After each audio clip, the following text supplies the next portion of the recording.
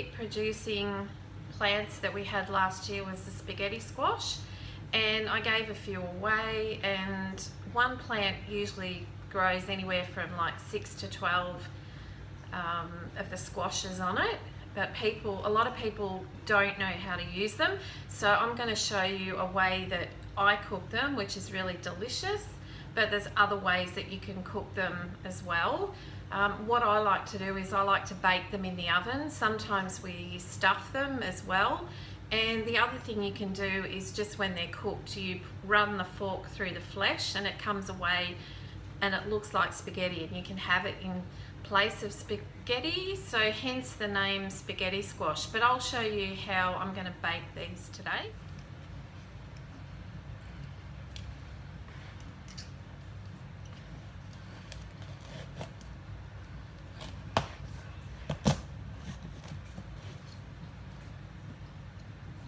I like to get a good sharp knife and I just cut them lengthways.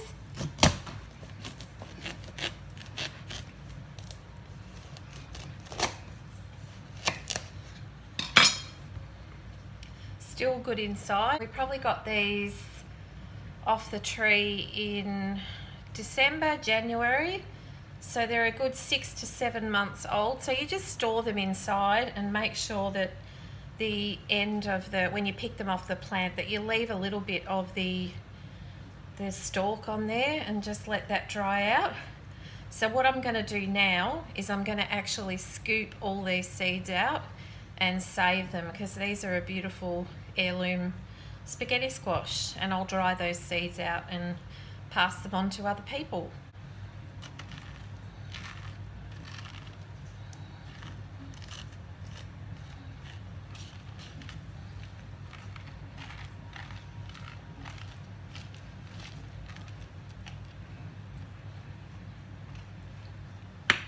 You can see already in here that it's got a stringy consistency like spaghetti there. So when it's cooked, that it all becomes soft and it all becomes stringy like that. I'll just scoop the rest of the seeds out.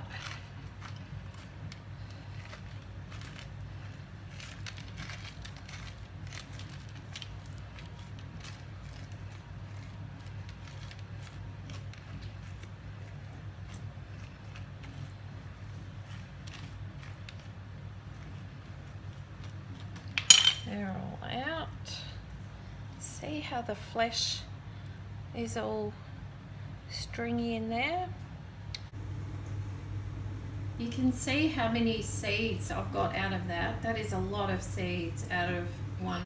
And just a little tip is always to save the seeds out of your best specimens, because you know that if they've come from a healthy plant which has had really good produce on it, you know that they're going to grow next year and give you the best chance to give you a beautiful plant again for the following year. The next step with preparing the spaghetti squash is probably one of the most important out of all of them. You just sprinkle some good salt all over the spaghetti squash and you leave them for about half an hour to an hour. The salt draws all the water out of the spaghetti squash, and you can tip that off, and then you don't get a soggy mess when you're cooking, because if you were just to put this in the oven now and bake it, it actually cooks like it's almost steaming in water, and the center of it gets really sloppy. So just put a fair bit of good salt on there and leave that for about half an hour to an hour. This has been sitting here with the salt on it for about half an hour, and I'll just show you how much water has gathered in there. So tip that off. So if you were baking that would just turn into a big soggy mess in there without tipping that out. I'm going to leave it for another half an hour and see how much more water gathers in there. Okay, I'm back again. I had to go out, so this has been about another hour that I've left that. So a bit longer than I wanted to, but you can leave it for ages. It doesn't, there's no, it doesn't degrade it at all. It just means that it'll leach off more water. So after I've poured all the water off, I've just got them sitting on some baking paper on a tray to go in the oven, and I'll give them a cook on a moderate heat for about 20 minutes, and then I'll bring them back out again and I'll put some filling in them and some cheese on them and put them back in to finish them off. You may have seen in my last video how I talked about how I love to save seeds on anything that's really good, that produces really well. Well, these seeds here I'll be keeping. So what I do is I just take as much of the wet flesh off as I can and keep all those lovely seeds. And what I do is the smaller ones, because there's so many here, you don't need to keep every one. So the smaller ones and anything that's broken from where I've cut it, I just put aside into there, and I'll put that in the compost. And then these I'll lay out, there's a broken one, put that aside. I'll lay them out on some tissue paper or a tea towel or something, just outside, under cover, for them to dry out, or you can leave them on your kitchen table, and then they'll be ready to plant again. And I'm never going to use all these, so I always dry them for other people and give them to my family and friends, or put them on the free food cart, just so that other people get an opportunity to grow these, because the spaghetti squash are becoming really, really popular now. And these were a beautiful heirloom seed that I got a few years back from the Diggers Club, so I know that they're a good variety.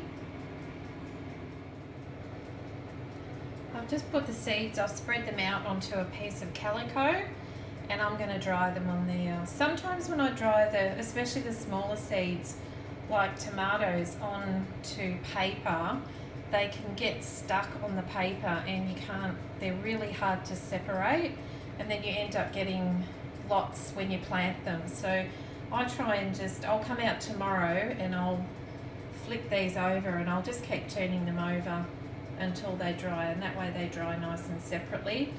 But you don't have to separate them. I just do it if I've got the time and I happen to be walking past it. It just makes it easier at the end. If you leave too much of the flesh on, then sometimes they can mold up around the flesh that's left. So try and get off as much as you can, but you don't need to rinse them or anything like that, because it just shrivels up and you're left with a really nice seed then. These have been cooking for about 25 minutes in a moderate oven. They're starting to soften up, but they're not completely cooked. So now I'm going to add a stuffing to them and some cheese on top of them and put them back in the oven to finish them off. Before I stuff them, I'll just show you how they become stringy, like pasta. If that was cooked all the way through, I could just run the fork through those and that would all string up like pasta, and then you can use it in place of pasta if you can't have carbs or wheat or anything like that. It's a really good substitute, or it's just nice to have anyway. Anyway, I'll stuff them now. I've put the fillings into the spaghetti squash halves. You can see there I've put in some leftover mince that I had in the fridge with some cheese and some spring onions and herbs out of the garden. And in this one there's half mince and half chicken with cheese and the herbs on top. So I'm just going to pop them in now until the cheese melts and browns, and they should be cooked and ready to serve to eat. Yum, I can't wait. And here's the finished product, just fresh out of the oven, ready to eat. Don't they look delicious?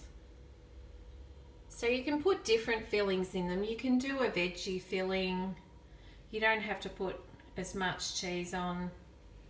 You can actually put in eggs, you can put in bacon, you can put in mushrooms, any of the veggies that you've got in your garden. So there you go, there's a cooking idea for spaghetti squash. You'll have to get some planted in your gardens in summer. Yum.